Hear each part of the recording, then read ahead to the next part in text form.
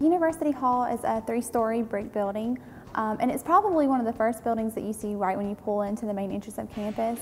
And in here we have nursing and education. I really like University Hall, and my major's in here, so I spend a lot of time in here studying. We do have little study areas designated. We have a vending machine, so if you're here late, of course you can use that as well. We also have media services, so if you need to rent out equipment or you want to check your email or print off some papers, then you're more than welcome to do that. This building is open 24 hours, so that's a really great bonus for students that are maybe procrastinators or you just want somewhere else to study besides your room.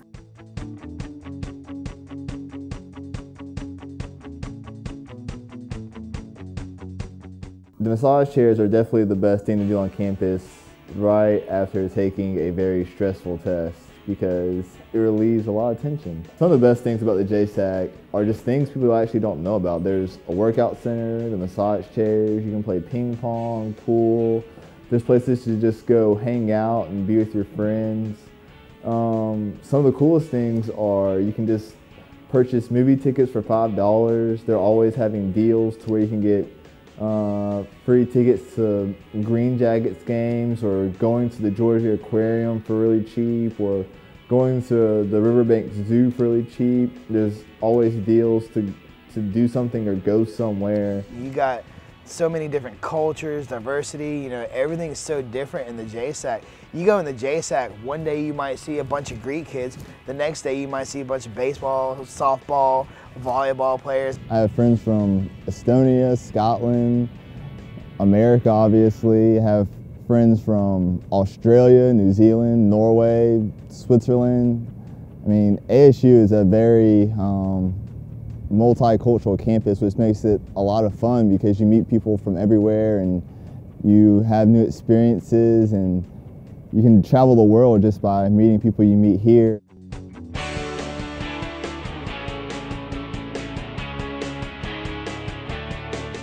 The Maxwell Theater is a 700-seated theater that plays host to several different things on campus, to include the Lyceum series, which is funded by the Office of Student Activities. My favorite thing about Maxwell is that they allow the students to see anything put on in here for free with their valid Jack card. They play host to many of the different student-produced plays here. So the students write, perform, and they do all the costuming and everything like that, and they put it on here at the Maxwell. The Department of Music is what's housed in the Fine Arts Center. It's very, very friendly in there. You're very likely to catch many of your peers playing their instruments, anywhere from the flute to like huge cellos, and they're always willing to give you a nice tune.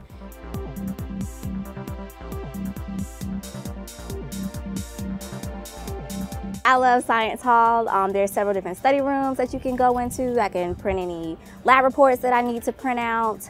It's not just home to biology majors. Psychology's on the first floor, biology's for second floor, and chemistry and physics is on the third floor. People that help me with my honors thesis, their office is in there. My advisor's office, of course, is in there. There's aquariums that you can check out inside with a lot of creatures and fish. There's a creek down at the bottom that helps to simulate the Savannah River, which is really cool, that you can just go look at any time. And so there's a lot of different things in there.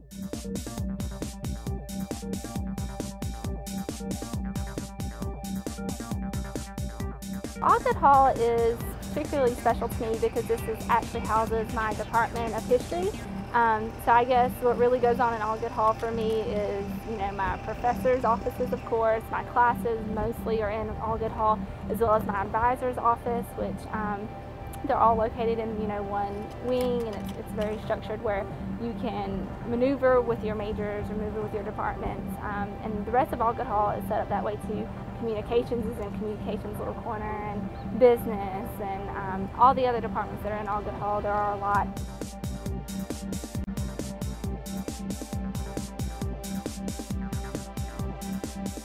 Washington Hall houses our undeclared department. So if you come into college and you don't know exactly what you want to do, that's totally fine. If you don't feel like changing your major 17 times, you can start out with undeclared and they will help you figure out what direction you should go in. The art department is located in there, as long as with our Mary S. Bird Gallery and most of our studio classes. And the bookstore is also located in there. There are not only artists locally who come and showcase their work in the Mary S. Bird Gallery over in Washington Hall, but student work is rotated throughout the year, especially when seniors are doing their senior exhibition.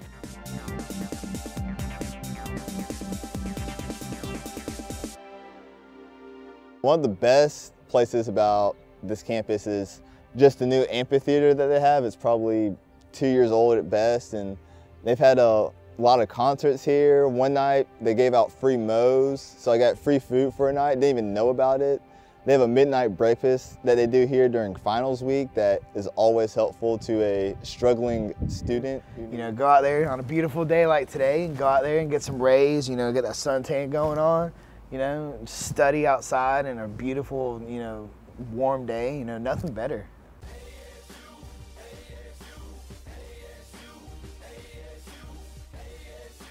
We have Chris Berry Fieldhouse, which we host our basketball and volleyball games. Right in center, we have the baseball field as soon as you drive up to the right. We have the softball field also right beside Wrightsboro Road. The Forest Hills Golf Club is also open to all ASU students with valid JAG card. It is the home of our Division I, two-time national championship men's golf team. We do have wonderful golf practice facilities, which is also accompanied by a golf house, which happens to be one of the best in the nation.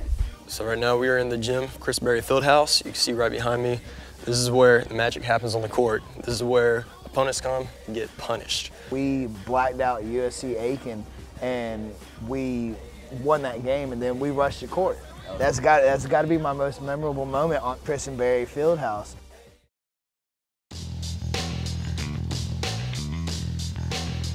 What I like about having classes over here is the practicality of the teachers, getting you involved.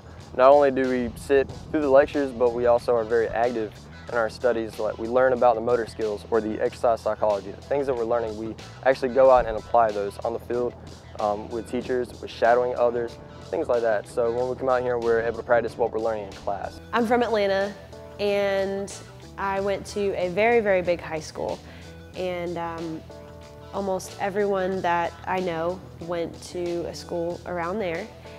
And I knew someone down here. I came to visit her one summer and I got to see the campus and I fell in love with it and the history that it has behind it.